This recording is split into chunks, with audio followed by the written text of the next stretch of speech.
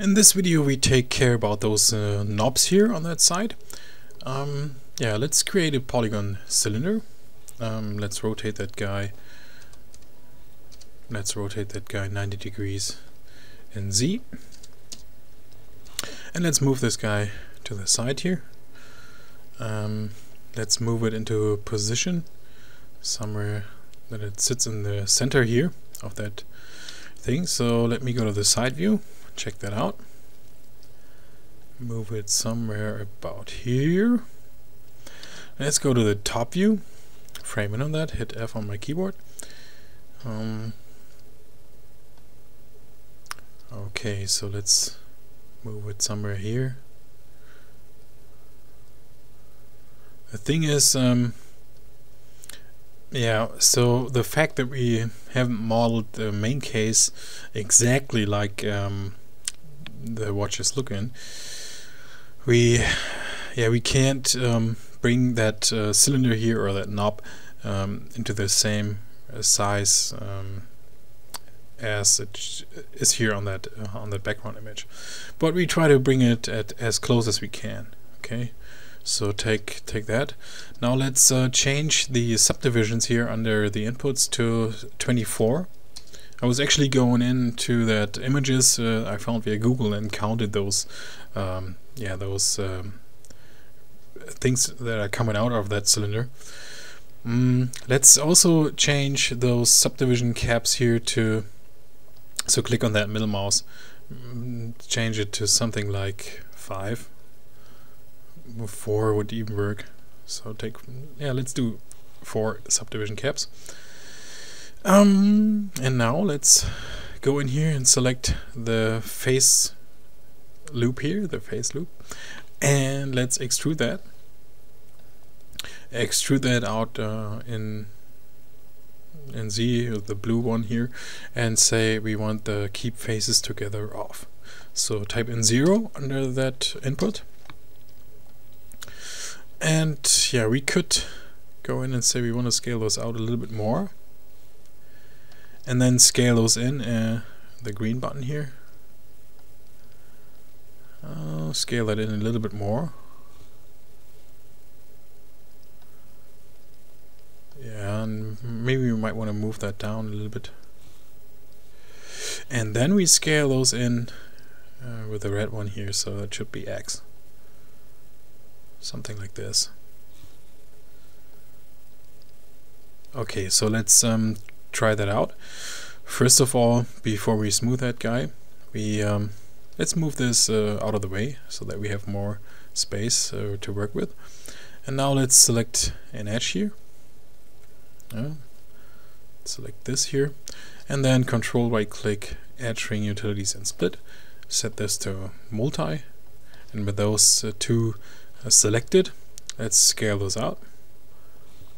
I'll bring that close to the end here, somewhere about here. Okay, so we smooth that. Okay, that's looking okay to me right now. So now let's select a few faces here. I'm using the paint select tool. If I want to scale that brush size here, hold down B and then middle mouse and drag that down. So now we select some faces here, all of those, and let's move those out somewhere about here, and then let's scale it up. Okay, and let's maybe we might want to move this in just a tiny bit and then scale it up a bit more. Let's check that out, how that looks if we smooth that guy.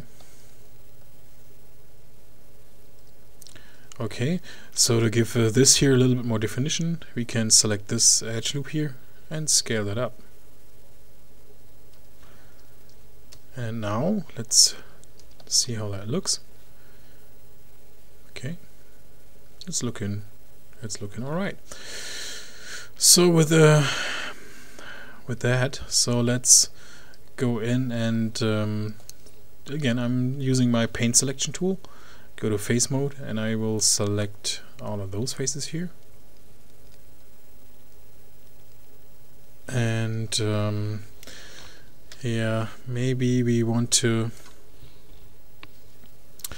say, okay, hit control, right click, grow selection, hit G, so to select all of those, and then let's extrude all of those faces here on that side out a little bit and scale that in just a tiny bit, like that. Maybe we bring it even in a little bit more, and then we say control, right click, and shrink selection, hit G to repeat that tool, and then we extrude that guy in this direction here. And we can delete all those faces, so because we're not seeing those, and give this some definition by inserting some edge loops. Now let's bring this guy back to that main case. Okay, so it could be a little bit larger. Okay, so if you take the scale tool and then hit control and scale that in X, so we bring it as close to the main case here as we can without intersecting, somewhere about here, so smooth that guy out. Okay, and then we might want to move it out to a point somewhere about here. Okay, so let's check it out from the top view, and it's coming definitely closer to what you see on the background image. And the fact again that we didn't model this thing out as it should be, we can't scale that knob as large as it is on the background image. Okay, so with that thing done, we can go in and create the other two knobs, or we have to create one.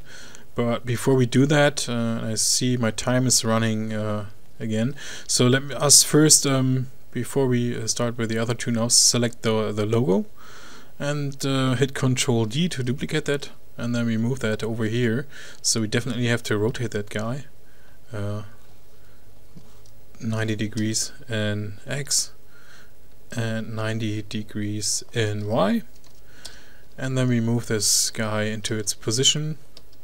So we want to put it here on that knob, so move it here, so move it in Z, and then V snap it or point snap it here, and then move that guy here, and then go to the side view and bring this logo into its position.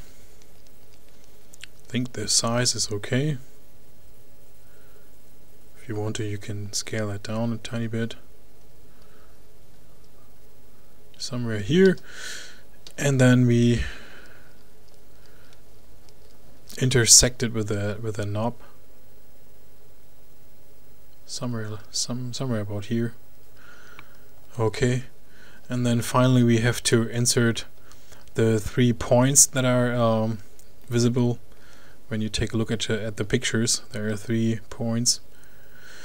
Yeah, but that's something that we do in the next video, because my time is running. Okay, so yeah, we got one the bigger knob here done, and let's pause the video and take care about the other 2 knobs in the next one, and we will finish those 3 dots or circles that are under that logo. Okay,